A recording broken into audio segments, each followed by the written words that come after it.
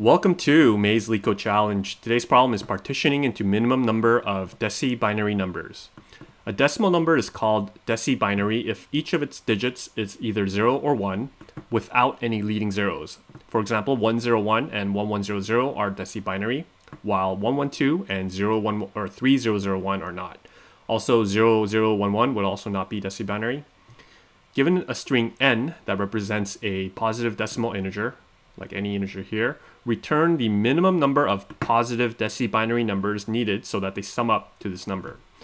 So here with this number 32, we would have a minimum of 3 deci-binary numbers, 11, 11, 10, to equal 32 here. So if you read the hints, they kind of give you the answer straight out, but just imagine, like, we're going to ignore the hints for now. Like, what would we do if we want to figure out how to get to 32 with deci-binary numbers? Well, we know that it has to have 1. It can't have leading zeros, right? So basically, we want to subtract the maximum number that we possibly can with this first digit here. So here we want to subtract 11, which is going to equal what? 21, right? Now when we have 21, what do we want to subtract? Well, again, we want to subtract the maximum that we can in front here. So that would be what? 110, right? Or sorry, 11. And this leaves us with 10. And then we would just subtract that to equal 10. So this would be the basic formula. But you can imagine that any number really doesn't matter. It would kind of result in the same thing. Like, see, with this number here, we're going to return at the very least at least 8 numbers, because each one of these, we know that the leading zero can the leading number has to be a 1.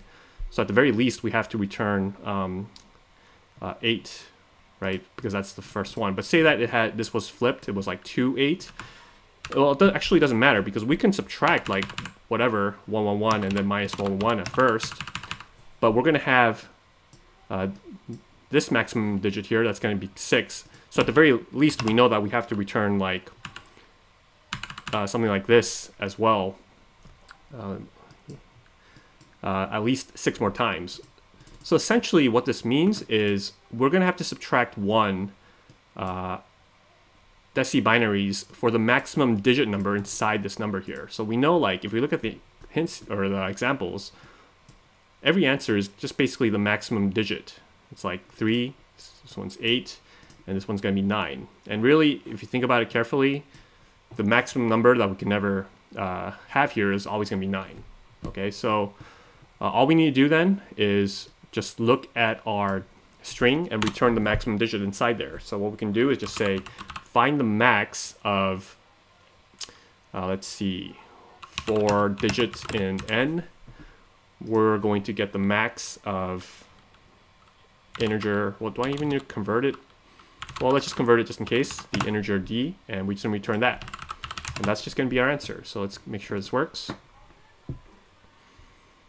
And there we go, accepted. So time complexity is O of n, n being the number, the length of the string. And that's it. So it's a pretty easy problem. All right. Thanks for watching my channel. Remember, do not trust me. I know nothing.